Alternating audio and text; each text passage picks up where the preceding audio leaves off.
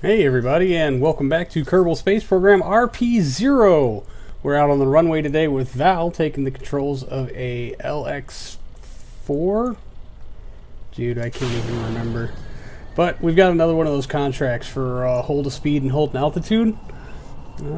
While we're letting this cruise down the runway and gather some speed, I'll make sure to not pay attention so we hit a light or something.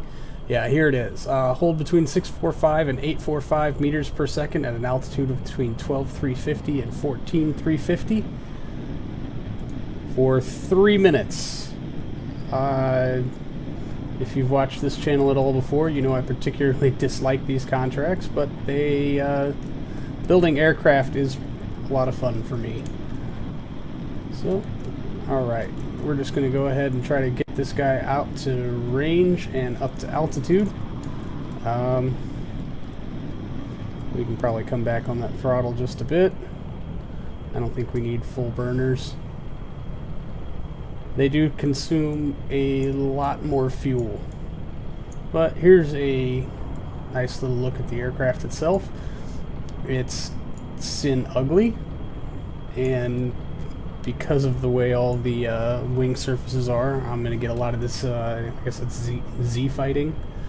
It's using 8 XLR-11 engines, because we still don't have the XLR-99, and I can't engineer a better platform. So this is what we're using. It's pretty much the same methodology. We ditch the pigeon when we're at range and altitude, and then go off the thrust of these engines until we're happy with where we're at. So anyway, I'm going to go ahead and try to warp on out to range and altitude, and I will pick you guys up again when we are starting to make our run.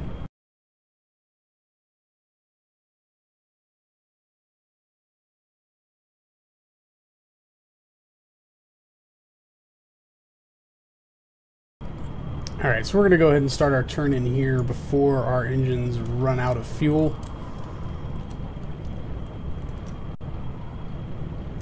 And hopefully not shed too much altitude in the process. Ooh, buddy. Alright. So the good news is we're actually starting up pretty high. We can afford to bleed off about 1,000 meters altitude, which maybe we'll do just in the process of making this turn.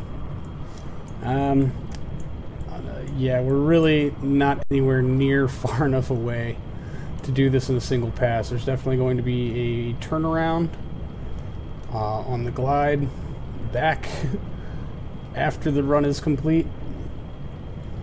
Oh man, these engines are actually about to cut out.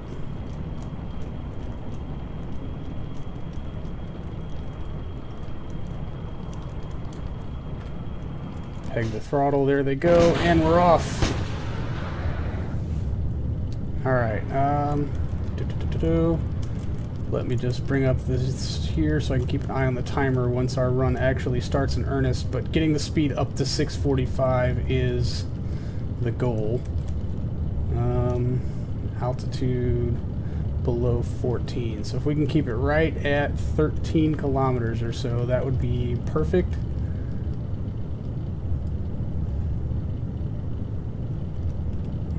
There it is.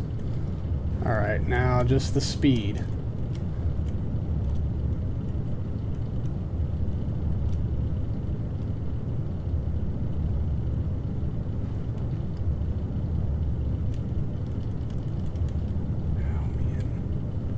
Come on, come on. Alright, counter started. We can ease back on this throttle a bunch. We're going to need to save fuel.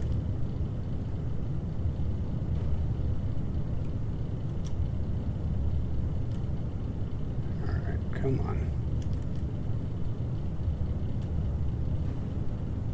Alright, good. We're on the clock. Easy does it, Val. God, worst fucking 3 minutes of my entire life. Balance very gently on this very tiny window of both speed and altitude.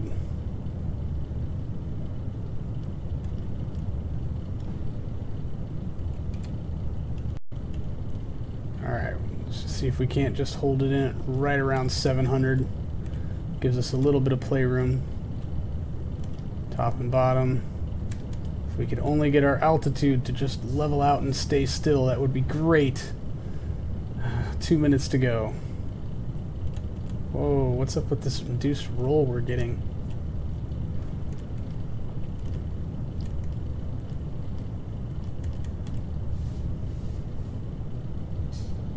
Oh man, not a whole lot of fuel left. If we can come back on that throttle just a bit more. Minute 33 to go. Shit. Oh, are we gonna have enough fuel to do this?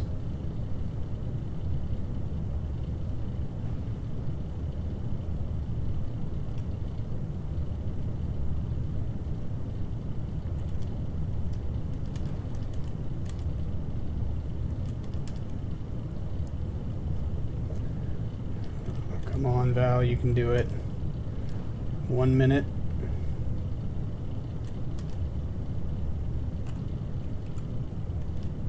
Come back on that throttle just a bit more. Now burning each engine on only one chamber.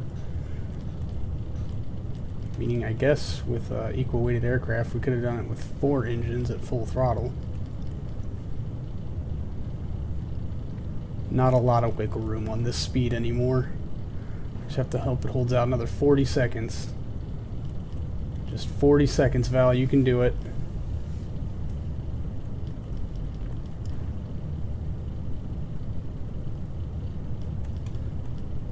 "25 seconds.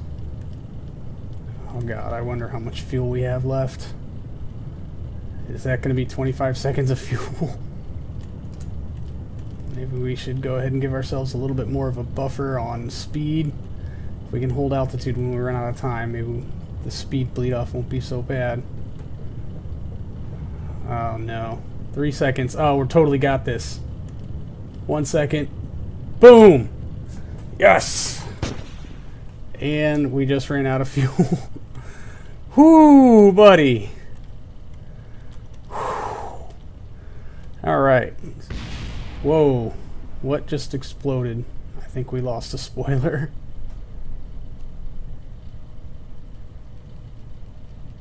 That's not good. Yeah, we totally air stressed off one of those spoilers. Oh, those were supposed to be for landing. I'm so stupid. Alright, how much gliding do we have to do to get home? Lots. Lots of gliding. We have to land or splash down at Earth. Hopefully won't be an issue, except I forgot to set the front parachutes to not auto-cut when you touch the ground. So, if it lands on its tail, like it normally does, it will probably explode the cockpit. So we're really gonna push hard for this runway landing thing. I think we can do it.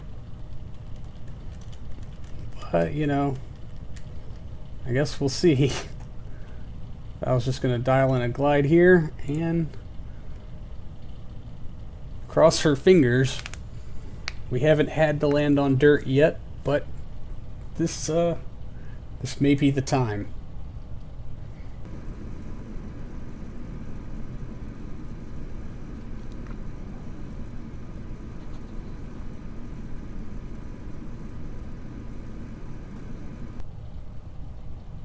And this thing glides like a pro.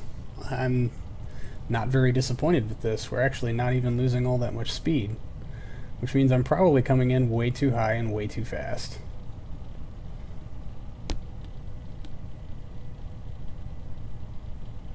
And we can't use our homebrew air brakes anymore because I broke one of them off. That was, in fact, brilliant, wasn't it? Alright.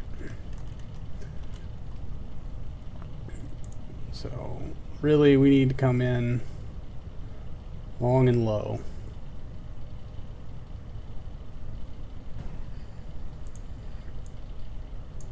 That looks like a good approach.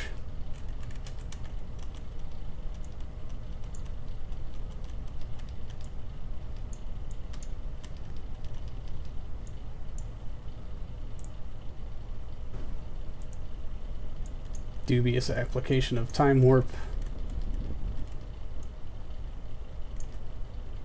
This thing does not bleed off speed like I really thought it would. I mean, Jesus. That is really, really sea level fast for a glider.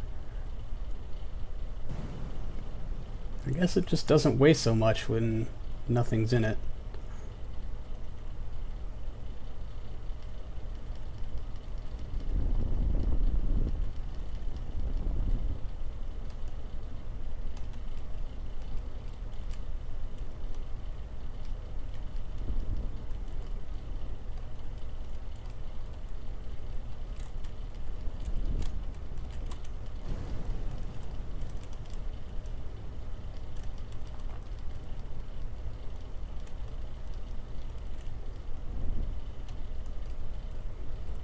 Although why you have the gear out already, I'll never understand, Val.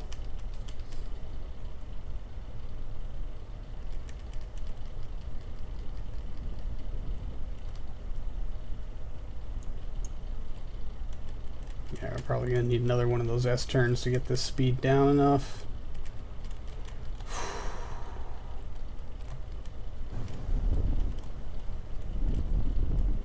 Careful, Val.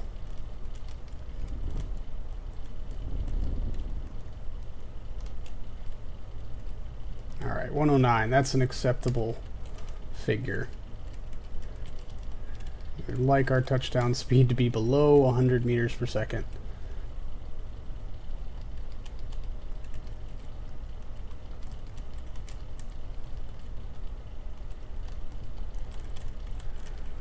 So far, approach is pretty gold.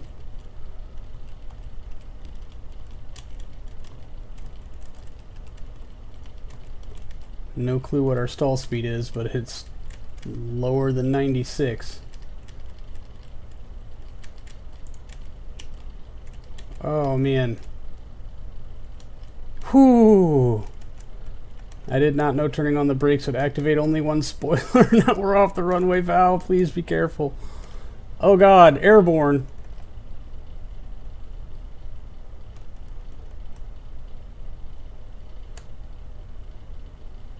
Oh. Well, this is not working very well at all. We are not slowing down hardly at all.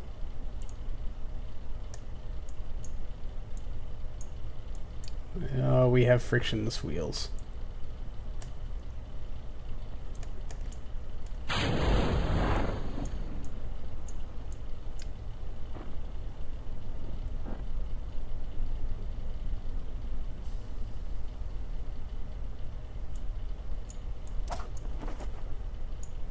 All right.